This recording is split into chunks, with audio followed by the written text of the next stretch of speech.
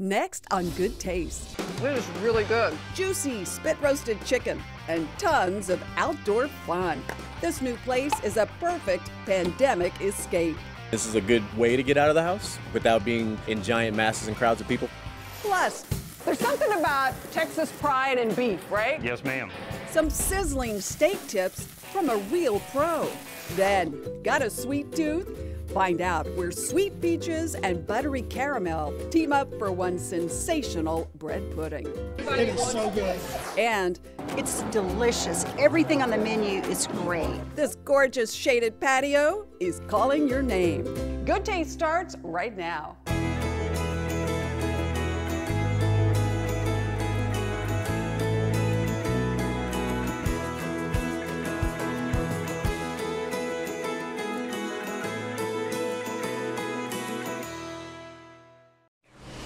Hi everyone, welcome to Good Taste. I'm Tanji Patton. With COVID-19 in the mix, we're all paying a lot more attention to where we eat and what we do. I think we found the perfect spot. A place that mixes fantastic food, loads of fun, and tons of space. If the pandemic has you feeling a little blue, boy do I have a place for you. With a rooftop bar, al fresco dining, and sports galore. It's a social distancing dream come true. The outdoor games, the cornhole, all of these things are kind of things that we designed to help get you out of the house. With good fun and great food, like this burnt end sandwich, drenched with sweet heat sauce, and topped with tart pickles and tasty onion rings. It all started in Kansas City, where folks went wild over this chicken shack with its hot wings, hand-cut fries, and house-made pickles. The chicken is super tender. She's right. Whether you like it roasted, grilled, or country fried, the Yardbird here is out of this world. It is really good. But we're not in Kansas anymore. This chicken has flown the coop and landed right here in the Lone Star State. You can't be in Texas and not have some sort of barbecue in your life. With 4 acres of indoor and outdoor fun, this brand new family-friendly San Antonio spot is Chicken N Pickle. And this is pickleball. So we'll play a point here, okay? Okay. A cross between tennis and ping pong, pickleball is a breeze to pick up, even for amateurs like me. Oh, I win! It's a great way to work up an appetite. Chicken N Pickle is known for its glorious golden brown rotisserie chicken. It's actually delicious. I would probably eat all the chicken all the time, every day. Fire roasted over oak and served with a side, like these smoky barbecue beans and burnt ends. If you want to go healthy, go big. Try the Southwest Power Bowl, packed with plant proteins like quinoa, kale, fresh herbs, and awesome avocado. When I walked into Chicken N Pickle for the first time, I thought, wow. And then it hit me. For these times, this is the perfect place. This is a good way to get out of the house without being in giant masses and crowds of people for the most part. So, I mean, it's pretty good. With good, clean fun for all ages. Local bands, local brews. It's dog-friendly, too. So tell me about pickleball. This is my first time to play. And oh my gosh, I'm a new convert. It really is fun. And the first time you put your hands on a paddle and you play a competitive game, you're addicted. It is great fun, and I can imagine just for the entire family. I would think during this unusual time we're living in, this is one of the most family-friendly, people-friendly places to be where you don't just have to get food to go. I mean, this is a place you can stay and enjoy. It's all outdoors, or most of it. That is 100% correct. All our tables are 6 feet apart, and everything is very safe here, ma'am. Chef Patricia Seidel, whose impressive resume includes a stint at Biga on the Banks, let me in on a few of Chicken N Pickle's cooking tips. Okay, so rotisserie chicken is the thing here. Yes. But this is a close second, right? It is. It is our most popular sandwich by far. Pickle lovers, This is the sandwich you've been waiting for. All right, Trish, so we're going to make your soon-to-be world-famous chicken and pickle sandwich, right? Pickled chicken sandwich. Pickled chicken sandwich, okay. Yes. It's pickled chicken because we brine it in pickle juice overnight. So it has its own unique flavor. Now, does the pickle juice also add some juiciness and tenderness? It sure does. Served on a buttery brioche bun with bacon, pepper jack, pickled avocado, and pickled cabbage slaw. Boom. Whoa. That's the pickled chicken sandwich. That is one heck of a sandwich. And to top it off, all of our sandwiches get a slice of our house-made pickle. Of course they do, right? It is really good. So if the shutdown has you feeling shut in, head on out to Chicken N Pickle. It's a guaranteed good time.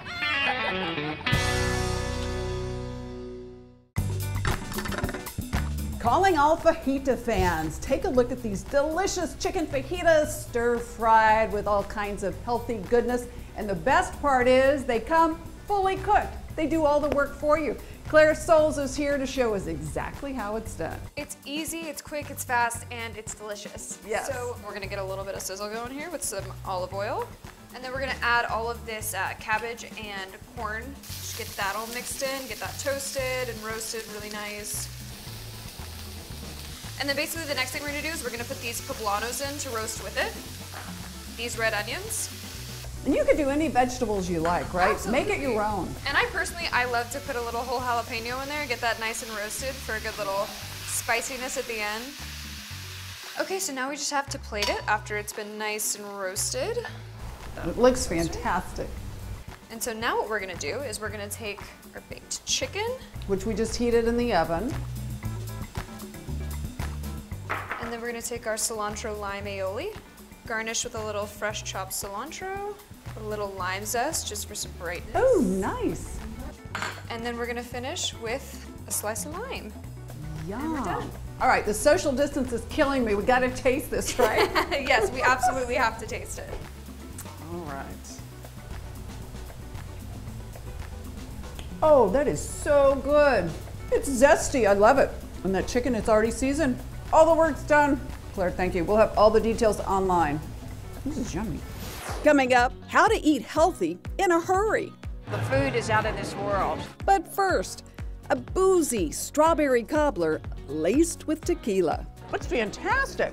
Save room for dessert next. Cisco, at the heart of food and service. The only thing Texans might do better than barbecue is dessert. From perfect pecan pie to delectable bread pudding to good old Texas sheet cake. You can find something around every corner to satisfy just about any craving. This landmark cafe in the heart of historic downtown Hutto is a slice of Americano. Favorite pie would probably be the Oreo cookie pie. Chocolate booster. Apple pie, gotta go with the classic. The pastry case at the Texan Cafe and Pie Shop is always packed with at least 20 different to-die-for homemade pies.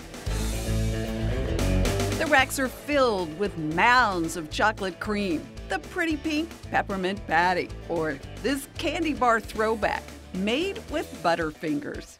That tastes just like a Butterfinger. And it does just like it. That pie was really good, but it was the dark chocolate cherry pie that brought my taste buds to attention. That's good. Oh, whoa. I know. The best place for pies. Next, we're heading to Houston for a taste of what just might be the most famous pecan pie in Texas.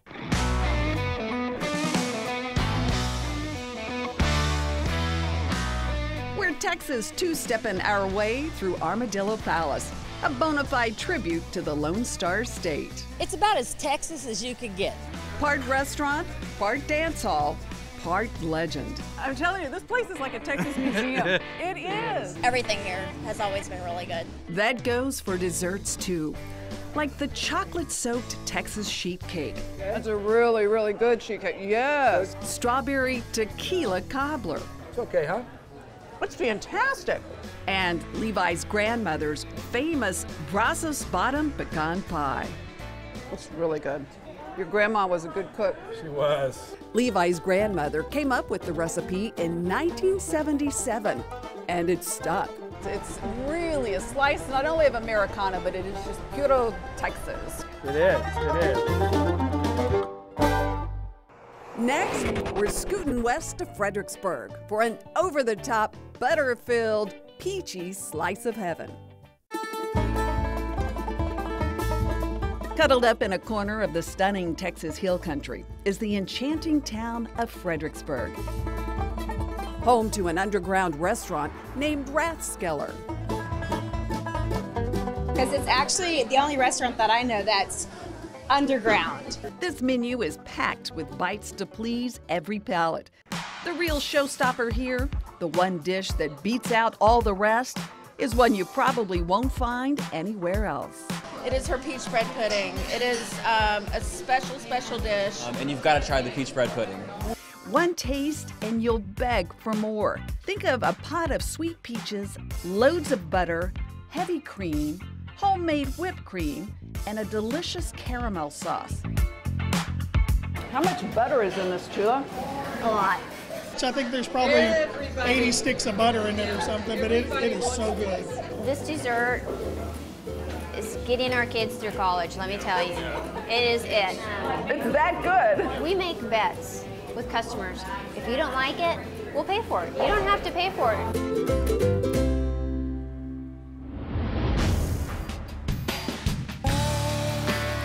If you're in Texas, the sight of a sizzling steak is sensational.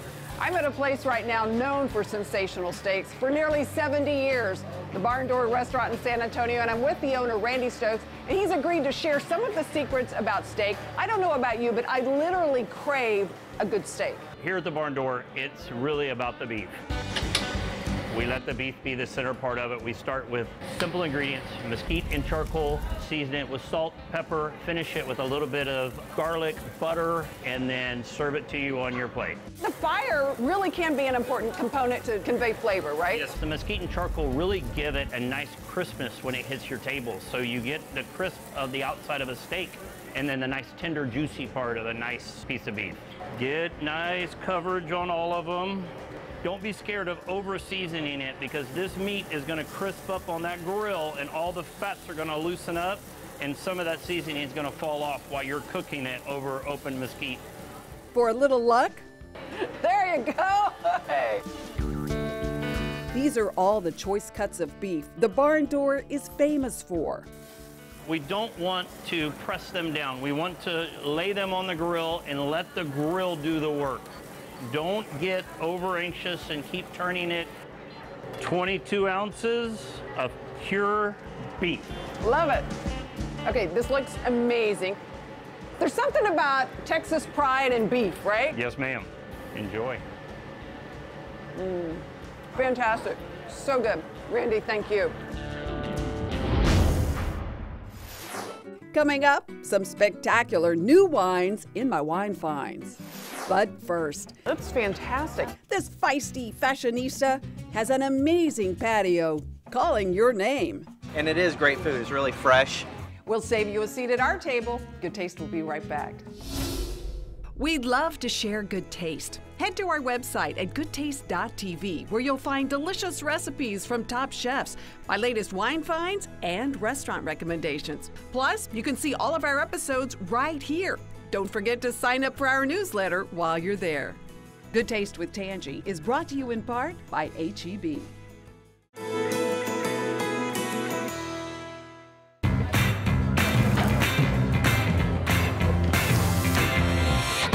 Gather round this garden spot where fresh organic greens are the center of attention.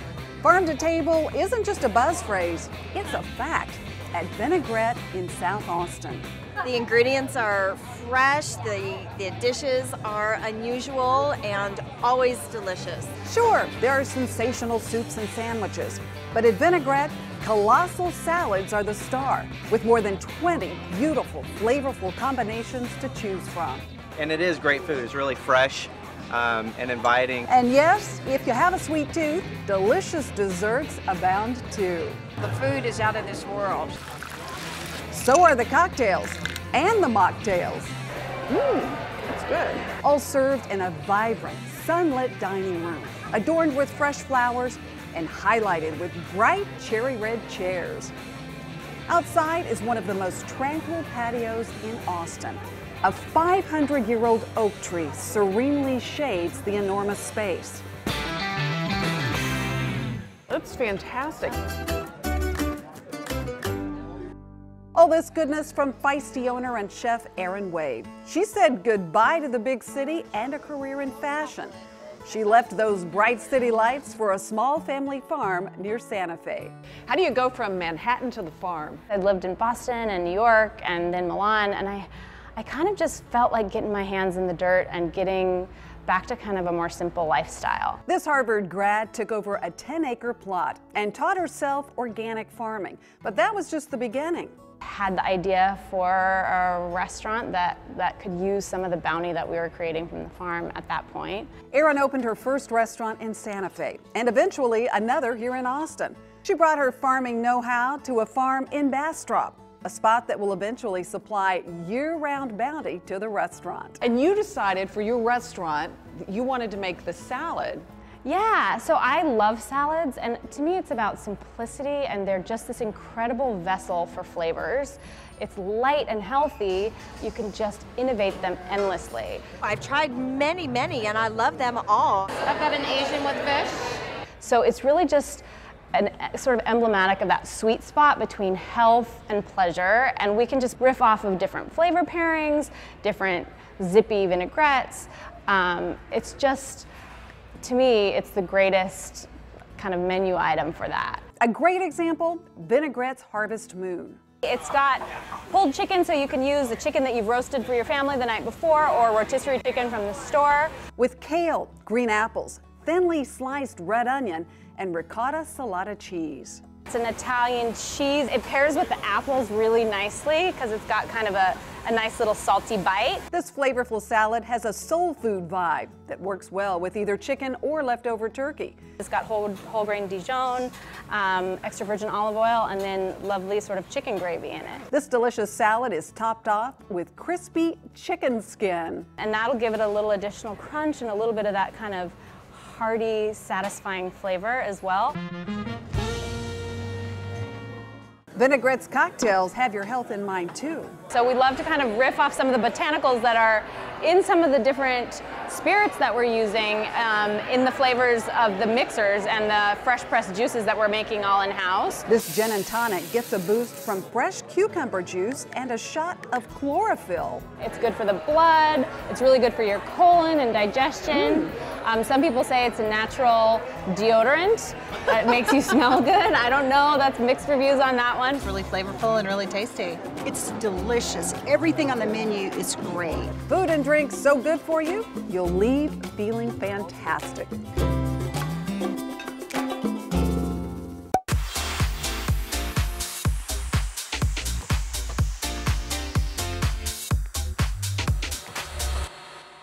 Time for my wine finds, and we're celebrating all things Italian this month. For the occasion, I've selected the perfect pizza and pasta wines. Have you ever tried a Soave wine? Soaves originate from northern Italy, so you know we're off to a great start. This is the Soave Classico. It's bright, crisp, and zesty, similar to a Sauvignon Blanc, but not exactly. Soaves pair perfectly with rich Italian seafood pastas, scallops, even risotto. The Soave Classico is only $15.98 a bottle. Next, a red wine varietal that pairs perfectly with food, a Barbera. This is the Pico Macario Villa della Rosa Barbera d'Asti, with the cute little ladybug on the label. The name's a mouthful, but remember the ladybug. This wine is pretty darn luscious with its hints of violets, loads of blackberries, and bright acidity. It's a perfect pizza or spaghetti and meatballs wine. The price is right too, at only $10 a bottle. Last but not least, Lambrusco. Lambruscos are back, but they are much better than they were back some years ago. This is the Lenny 910 Lambrusco Scuro. This wine starts with a nice burst of berries, but it finishes dry and crisp. Check out the slight effervescence too. It'll pair perfectly with any pasta or pizza you have on the table. The Lenny 910 Lambrusco Scuro is about $17 a bottle. It's delish. As always, I found all my wines right here at H-E-B. More good taste on the way next.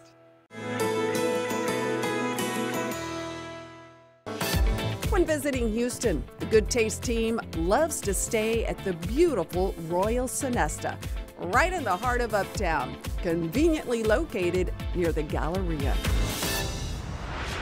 During these unusual times, we hope you're able to enjoy and support your favorite restaurants. To help you with that, we've got a huge list of them on our website at goodtaste.tv. We'll tell you if they have a patio, if they do takeout, if they're doing dining in. It's all online. And we'd love you to follow us on Facebook, Twitter, and Instagram at Good Taste TV. And don't forget, for all of the recipes you see in each and every show, they're on our website as well, goodtaste.tv. Thank you so much for joining us, everyone. We'll see you right back here next week. Cheers to good taste. Okay, so let's talk a little bit about Chicken N Pickle. So how long have you been with Chicken? I'll do that a million times. I've been saying it all week, Chicken and Pickle. Great. That makes me feel less nervous, so keep doing it. So there you go. So how long? Tell me about Chicken N Pickle.